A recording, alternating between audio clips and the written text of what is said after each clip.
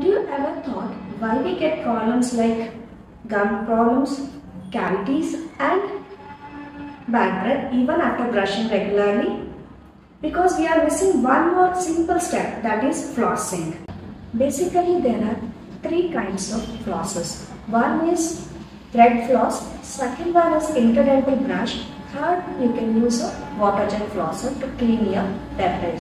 During brushing, we'll just clean our teeth like this, but the food which is stuck in between the two teeth are not clean. So for that reason we are going to use the flosser. So we will be using the flosser like this to clean the food which is stuck. So you can use either a thread kind or else an interdental brush where the food is stuck in between the two teeth can be cleaned.